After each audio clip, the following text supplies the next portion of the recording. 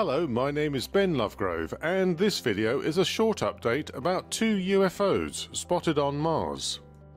Argentine researcher and YouTuber Marcelo Irazusta noticed an anomaly in one of the Mars Curiosity Rover's images taken on June the 24th, 2019. In the image taken at 08:35:52, the object is not present. 13 seconds later, in the image taken at 08:36:05, the anomaly can be seen. If we zoom into the image, it resembles a bird in flight, but of course that is the human mind trying to make sense of it. 13 seconds after that image, at 08:36:18, the anomaly has disappeared. What was it? Dust? Computer glitch?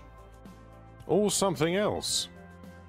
This latest sighting follows one reported in a post by Scott C. Waring on the website etdatabase.com earlier in June. In this image, there is a white anomaly above the horizon to the right of the photograph. In the image taken at 03:53:46 on June the 16th, the object is not present. 13 seconds later, in the image taken at 03:53:59, the anomaly can be seen. If we zoom into the image, it looks like what? A UFO hovering above the horizon, watching the rover? 13 seconds after that image, at 03:54:12, the anomaly has disappeared. Notice that both these images were taken with the right navcam, so perhaps this particular piece of hardware is in need of some maintenance. Or maybe it's the software that's playing up. On the other hand, there could be more going on in the Martian atmosphere than we're being led to believe.